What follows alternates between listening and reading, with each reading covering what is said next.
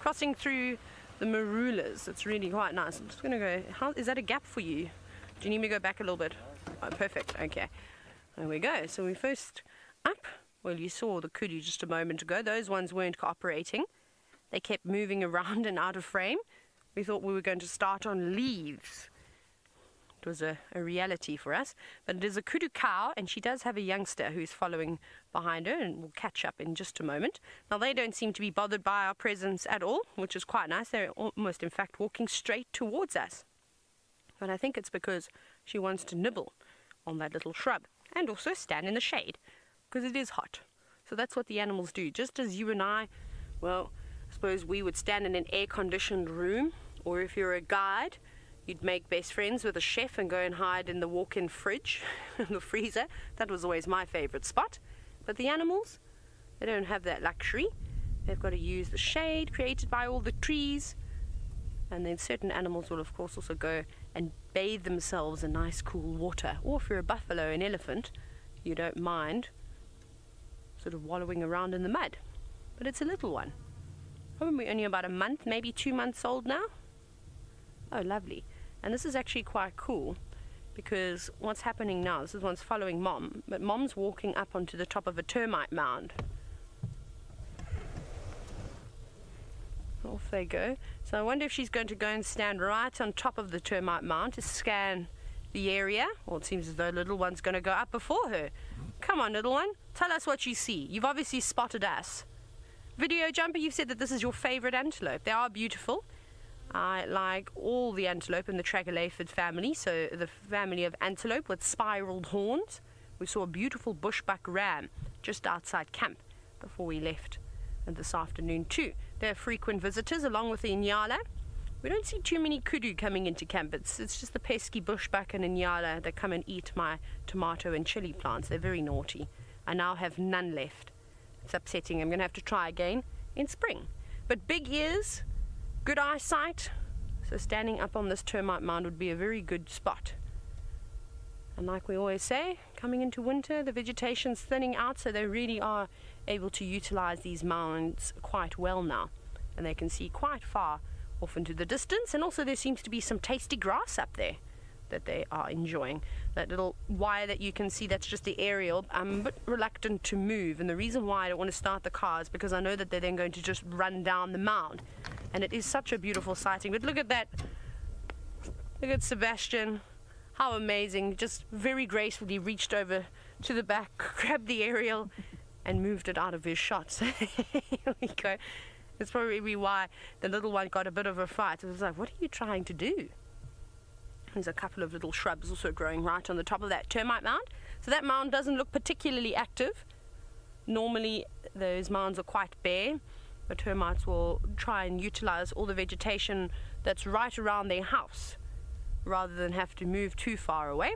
So if it's covered in grass like this, I'm almost confident in saying that there's nothing happening in the top section. Perhaps down below there could be some of those very intelligent insects living down there. But for now, it's working quite well for these kudu. They're having lunch with a view, I suppose. And this is as high as a vantage point that a kudu can get up in the northern sands. There unfortunately are not any koppies, any rocky outcrops or anything like that up here. It's fairly flat. But we get some rather large termite mounds. This is not the biggest one. They can definitely get larger. Isn't that great though? I'm so sorry, Alice, can I have that question again? I was too distracted. Now, Alexander, you're wondering how fast can kudu run? Now, I'm not sure how fast they can actually go. They're quite speedy when you see them racing away from wild dogs. That's when I've seen kudu run the fastest, is when they're actually trying to avoid being snatched up by a pack of wild dogs.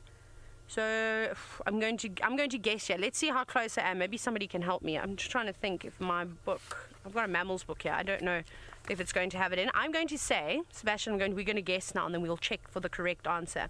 I think about 60 kilometers an hour. How fast do you think a kudu can get to? We'll play a guessing game, and then I'll check it up. Yeah, between 40 and 50. You think between 40 and 50 kilometers an hour. So we'll see who's closest. And of course, this is a learning spot here. I'll check in my book. I do know, however, Kudu might not be the fastest antelope out there. They're not related to the tsessebes. So even the red hartebeest is quite quick. That's a cousin of the tsessebe. And they can jump really high, though, the kudu.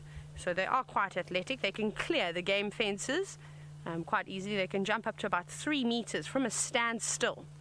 Can you imagine that? There's no athlete out here without the use of a pole that could jump as high as a kudu. I think the pole vaulters would be impressed with the kudu. Right, and I'm trying to find antelope in this book. I've found them. But now there's every different species of antelope in Africa. So I've just got to find the right ones with the trachylephids. No, that's springbuck. That's not the right family. Isn't this a beautiful scene? Now, it's not often that we get to sit with kudu. Woo, okay. Izzy, you've said 70 kilometers.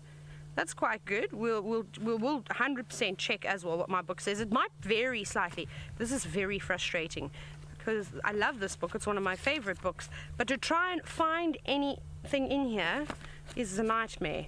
It really is not the easiest book to use. And then you have to go, oh my goodness. Izzy, we might just have to take your word for it and go with 70 kilometers an hour. I give up. I'm not interested. No, all the patience in the world to sit with a leopard for an entire game drive that's just inching its way to try and get down a warthog burrow. But no patience when it comes to looking through a book. Okay, I'll have a look at the book now. I just need a moment to compose myself. So while I do that, let's go back across to Ali and see how fast she thinks a kudu can run.